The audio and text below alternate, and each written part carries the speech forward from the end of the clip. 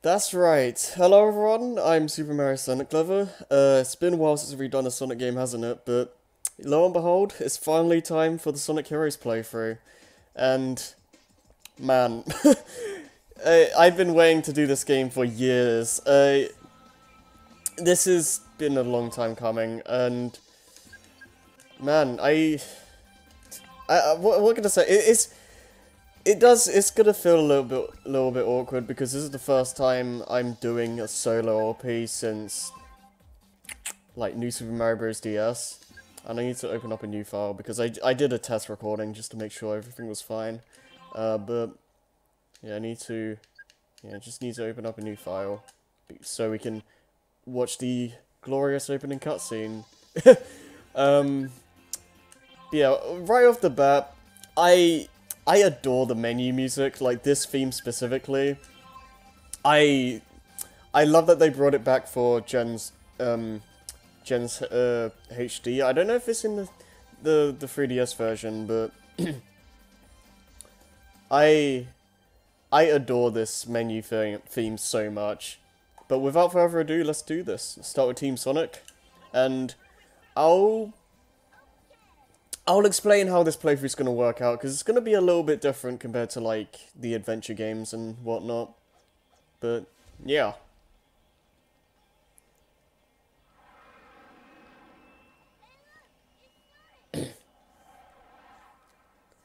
I believe this is a new Tails voice as well.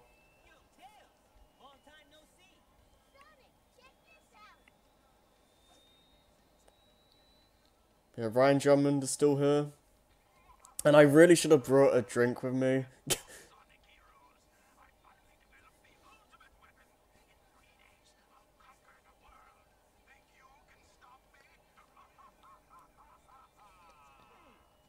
like an invitation to party. What are we gonna do, Sonic? No worries. We got this one. Ha! Think I'd miss this? Time to crack that Eggman wide open. Yeah, let's party! And, yeah, right off the bat, this story, is much more simple compared to the adventure games, because, you know, Adventure 1 you had, like, Chaos, like, God of Destruction, and, like, Station Square, like, you saw humans for the first time and all that. And, SA2 you had Shadow, the Ultimate Life Form, you had, like, Gerald Robotnik, like, wanting to, enact revenge on humanity and stuff like that. It was like Sonic Heroes, Team Sonic, just Eggman wants to take over the world. He has a plan to, he has a secret weapon, and we have 3 days to stop him. Go. And the, as you can see here, Seaside Hill, which is basically Green Hill, and Emerald Coast, in one, in a sense. Like, you have the Green Hill kind of aesthetic, and it's on a seaside, obviously, and it's basically the modern version of Green Hill, and honestly, in a lot of ways, I actually prefer this to Green Hill. For starters, I really love the music here, and that's going to be a trend for this game. This is probably one of my favorite soundtracks in the series.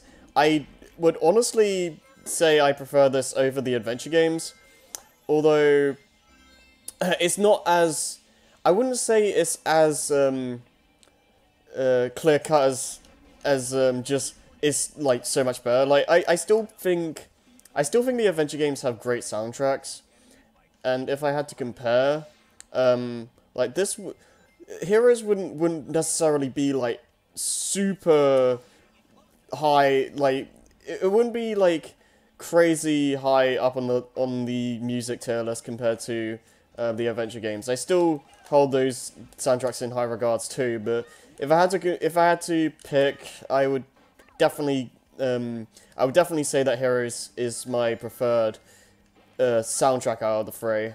And I don't know, like I just think there's a lot of diversity here. There isn't really a track I don't like in this game, and they just have this Sonic vibe, I guess you could say, where they're really upbeat and fun to listen to, and they fit with the environment, because, you know, SA2 had this trend going where, the stage themes were more designed around the characters, whereas like Knuckles had raps, Rouge was like smooth jazz kind of thing, Sonic's was like more hard rock and stuff like that. Whereas this game goes back to how SA1 tried to do it, where it focuses more on what the actual level. The theme is more in line with what the actual level theme is, if that makes sense. So Seaside Hill, it feels. I'm bad at explaining music, but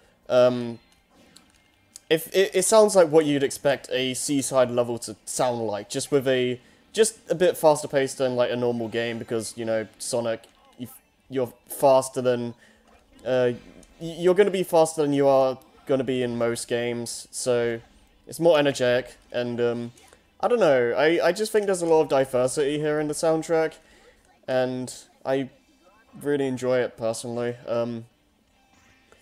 But yeah, this game is very divisive, I find. Like, there's a group of people that really love this game, and it's actually Darkspine Sonic's favorite Sonic game as far as I'm aware. And while this is by no means my favorite 3D Sonic game or favorite Sonic game at all, like just in general, I do really like this game.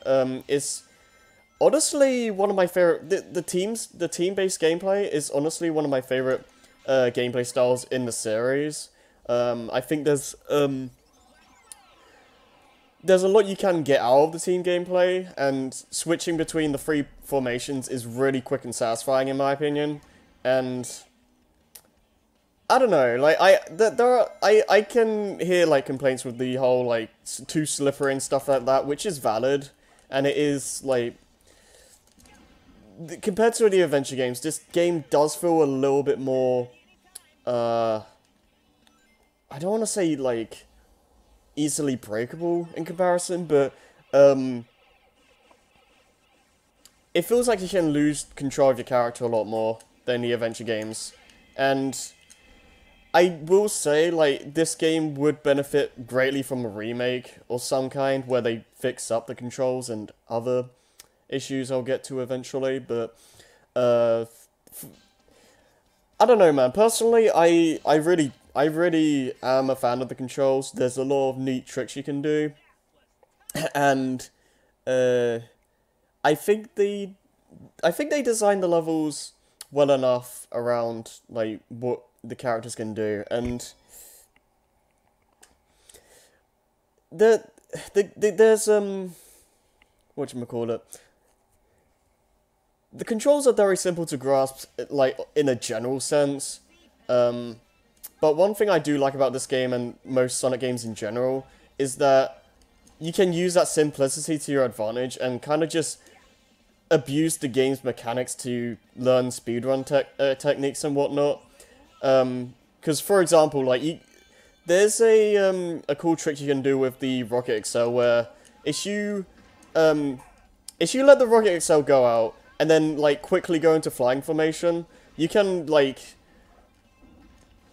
it's hard to explain, but like if I didn't do it right, but like if you do like that, you can skip some areas that you're not supposed to, and like say you're supposed to fight some like an enemy or something to open a gate to it for a spring, so you can move on.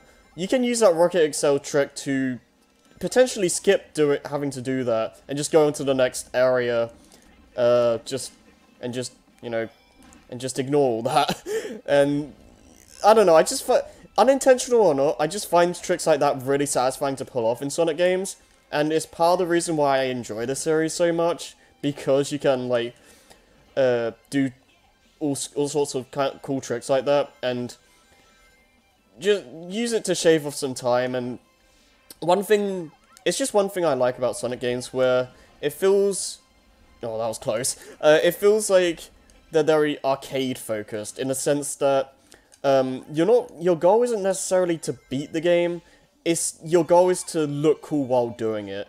And that's been the case since really the very beginning, because like the first like Sonic 1 was built around how like Mario 1, like 1-1 in Mario 1, like being as fast as possible.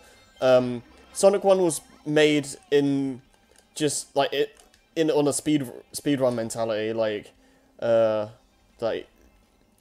Yuji Naka was trying to speedrun through the first level in Mario 1 and made that idea into a full game, and it evolved into the Sonic series and whatnot. And while you can argue how well the games do it, on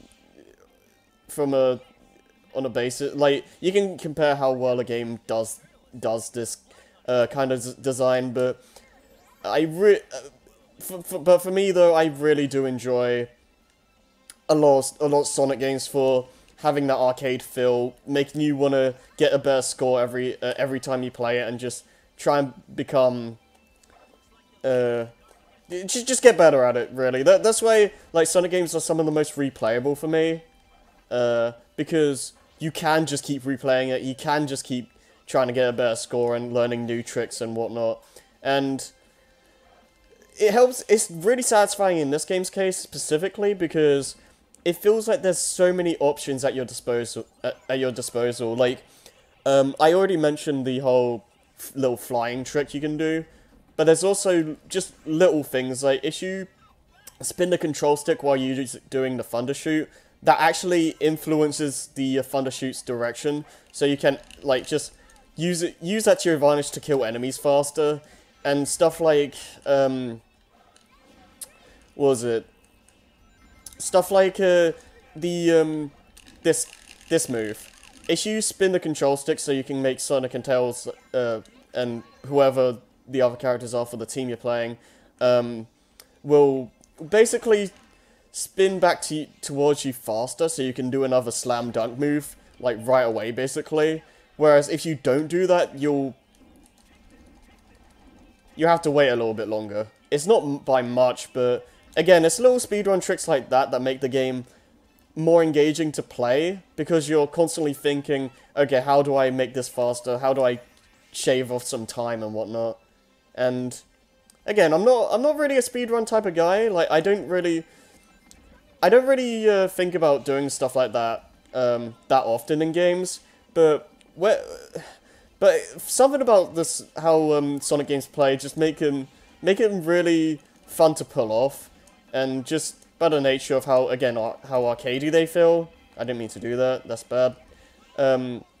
It just makes you want to experiment and do stuff like that, which I don't know. I just find it fun. Like, you don't.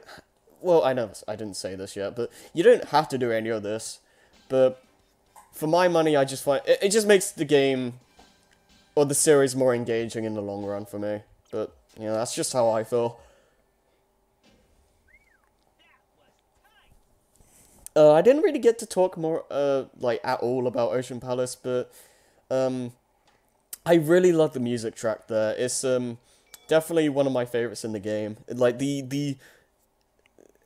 what do you want to call it? The outro? Or, like, the end bit, where it really picks up the melody really picks up. Like, that is just amazing. But yeah, this is, a well, not really divisive. This is a pretty unanimously hated special stage. I don't mind these. I'm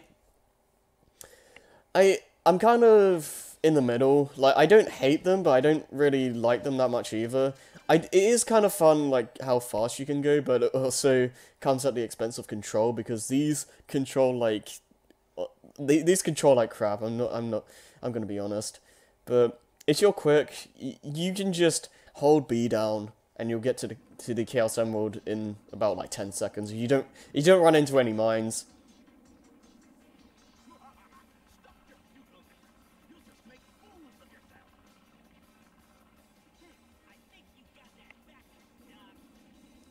Alright, this, yeah, first boss.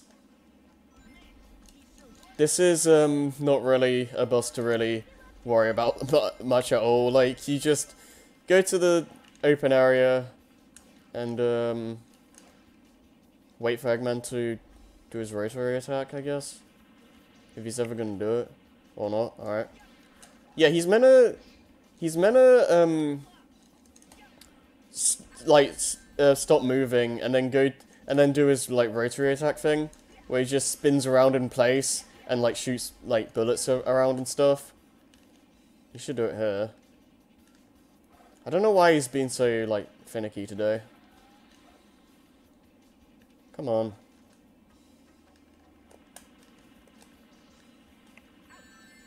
Alright, seriously. Yeah, I don't understand. Like, sometimes he just doesn't want to do it.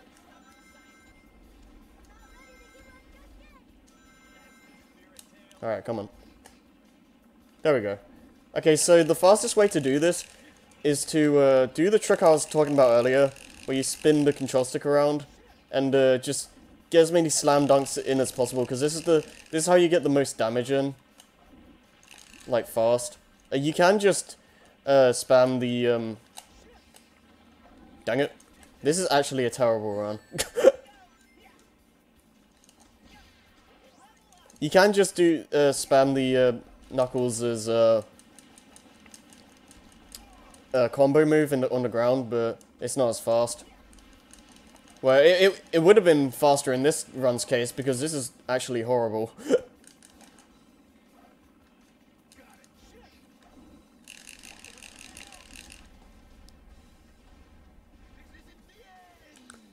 Oh, okay.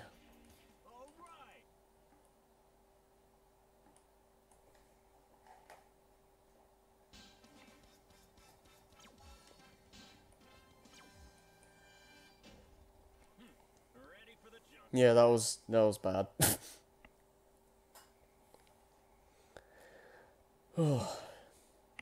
There is also another trick I know. It's not necessarily a speedrun trick per se, but if you thunder shoot with a flying formation and then switch formations at the exact same time, you'll basically switch formations before and cancel out the thunder shoot, but it will still activate that you did it. So it will just do this really awkward animation and acts like you just hit. It will act as a bunch of hits, so you just make the Team Blast gauge go up really high, really fast. It's kind of weird to like explain like how to do it firsthand, but once you get the hang of it, it really isn't that hard. And it's very easy to abuse for like bosses and such. So if you need Team Blast for whatever reason, then there you go. I'll just do it here. It's like that. It's pretty. It looks weird and it might look complicated at first, but it really isn't. But yeah, man, I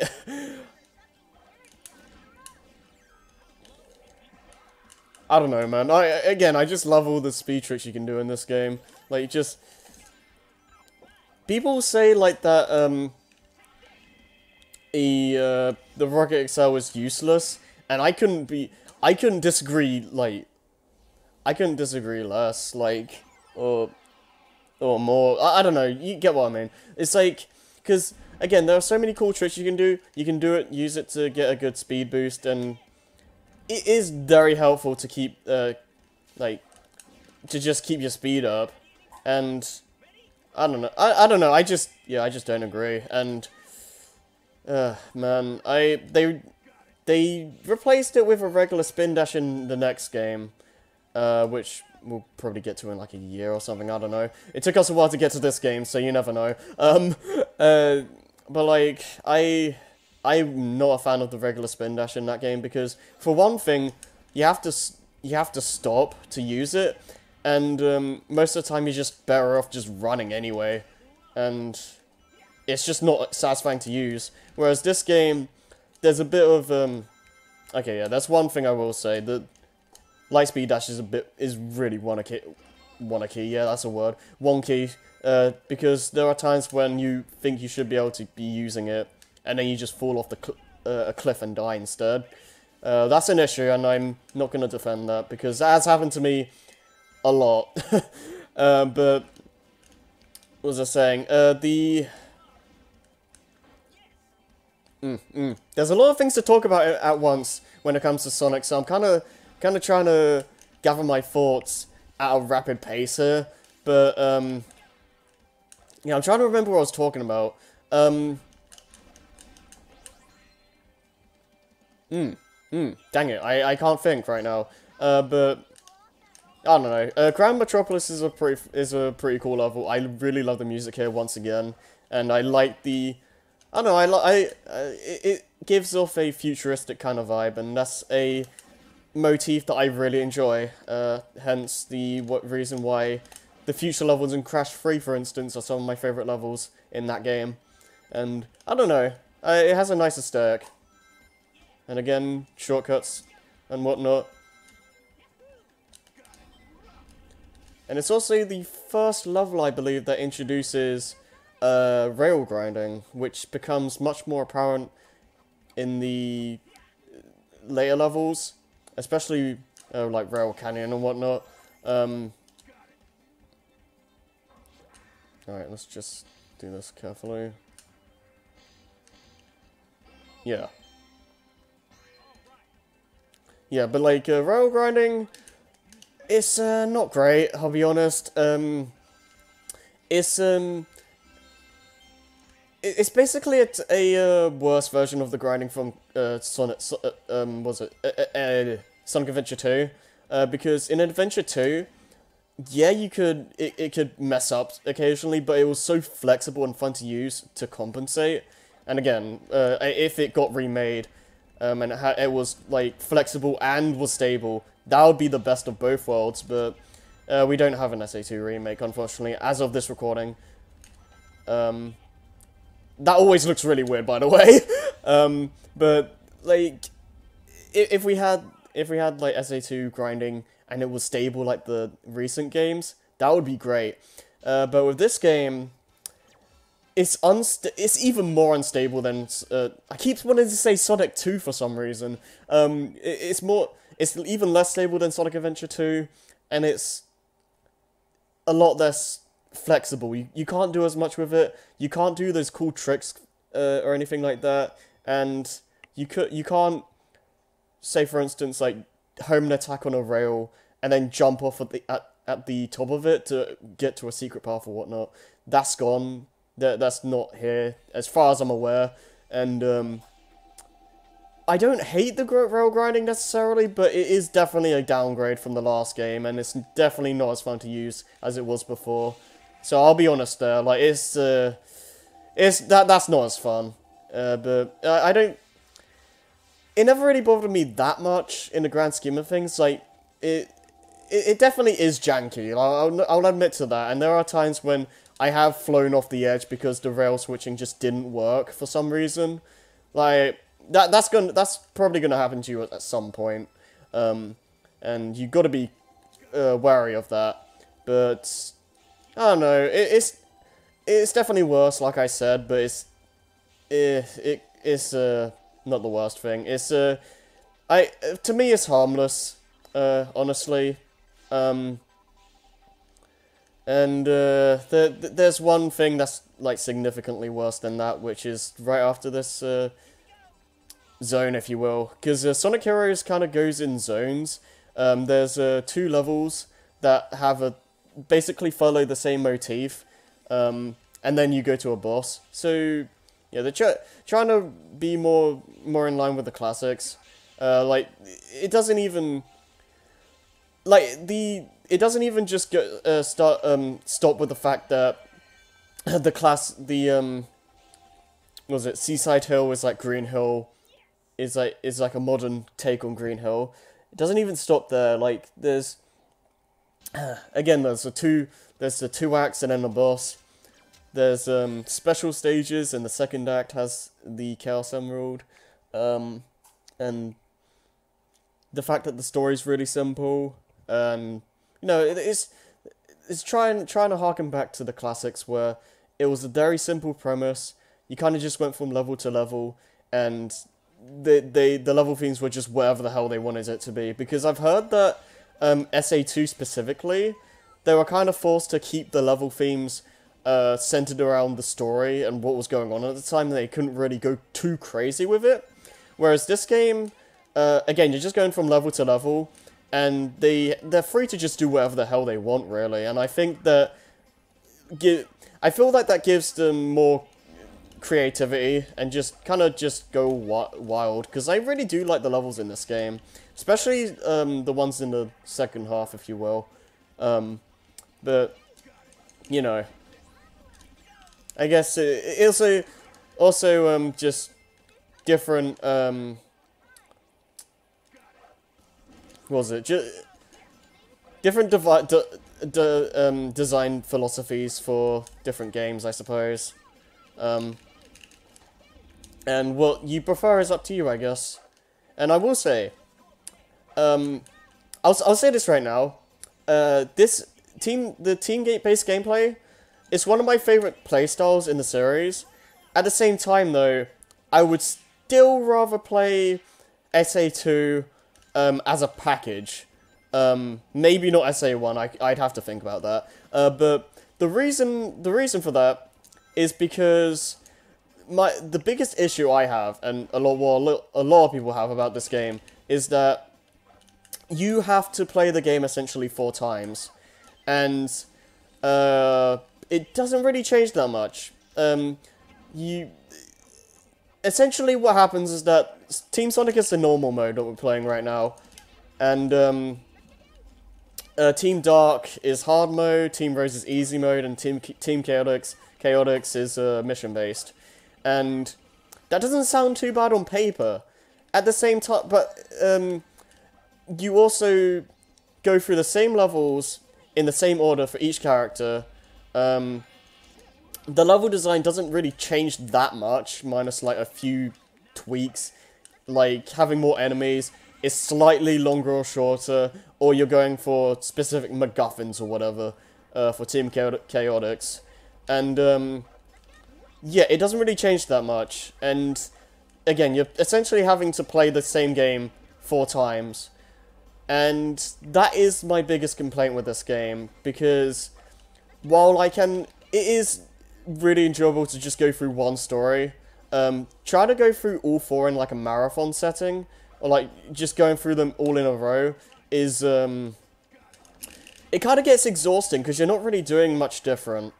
So what I tend to do is take like week to month breaks between team playthroughs, so I don't get fatigued. And I think honestly that's the best way to go about it. Don't play this game all in one go, because it will just exhaust. It will just tire you out like no one's business. So I would recommend breaks after every team. But yeah, if they were to make a remake,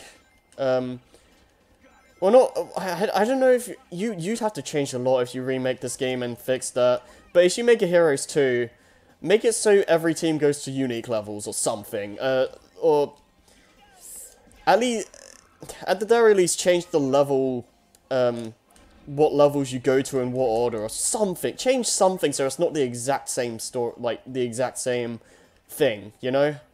But you know, we'll see if we ever get a Heroes 2 or a remake or anything, because I've heard that Takashi Iizuka has declared interest in returning to this playstyle. And again, I love this playstyle, so I'd be down for that, but I have no idea how likely that's gonna be. Especially how... Well, I mean, right now, they're interested in remaking SA1, and if they actually do that, I think that would, put them... I think it would be a good idea, because, it'll show them the reason why, we want the adventure playstyle back. It will give them some experience if they ever decide to make a new game with that playstyle. Like, I'm not necessarily asking for Adventure 3, and for those who say, oh, 06 is Adventure 3, you already have one, like, that's not exactly what I'm getting at here. When we say we want the adventure game, the adventure style back, we aren't necessarily saying, like, Adventure 3 specifically. Well, as far as I understand anyway. We just want, like, that playstyle back. Like, the way people say, like, 06 is Adventure 3 makes it sound like they're saying, oh, you already have an SA3, you never need that playstyle again. Like, that's what it sounds like to me when people counter-argue, when people want the adventure games back, not the event, well, the adventure playstyle back, and I just find that really short-sighted and silly, because there's a lot more to it than just one game. Like, there's a lot you can do with the adventure style, and I don't know, I think an SA1 remake would benefit them greatly. Just put them in the right direction, especially after the mess that was Sonic Forces. Yeah, I have some choice words to say about that game, but that's not going to be for a long time. But yeah, I don't know, man. Like, again, Sonic games go by so fast that it's hard to keep track of your commentary, and I'm kind of like just speeding through everything. Like, I'm trying to keep up with the game. But yeah, there's Power Plant is a really fun level. It's where the game starts to get a bit more difficult. Not crazy much so, but it does start becoming this is where the game starts to demand a little bit more from you. And yeah, I don't know. I think I do enjoy this game. I think it has a good steep. I think it has a good difficulty curve. And I don't know. I find level design in this game engaging. So I don't know. What can I say?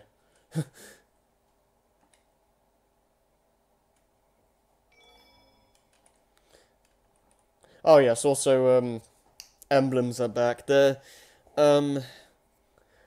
don't unlock very many things compared to the adventure games. What did they unlock in the adventure games, really?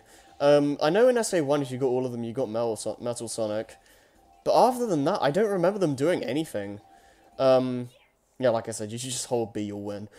But SA2, I think if you got all the missions cleared for a character, you got...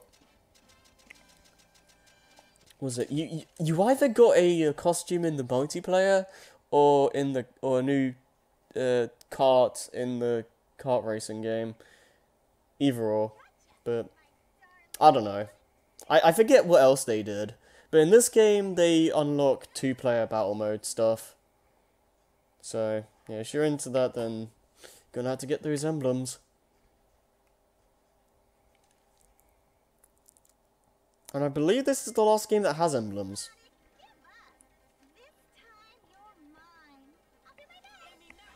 Yeah, so these levels are... These bosses, rather, are just really jank. Like, they don't feel right at all. So, and I just kind of do this until they die.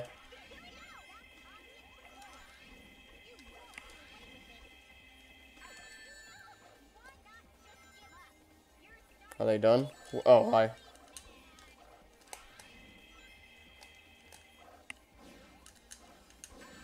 Come on, just die. I don't usually take this long on this. Where are you? Seriously, just die.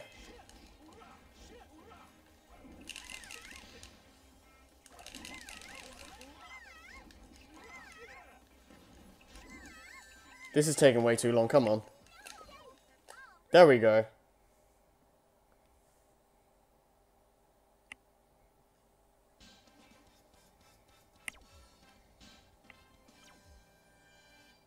Yeah. Yeah, that was bad. I'm having a bad time with these bosses for some reason. They're not even hard, that's the thing.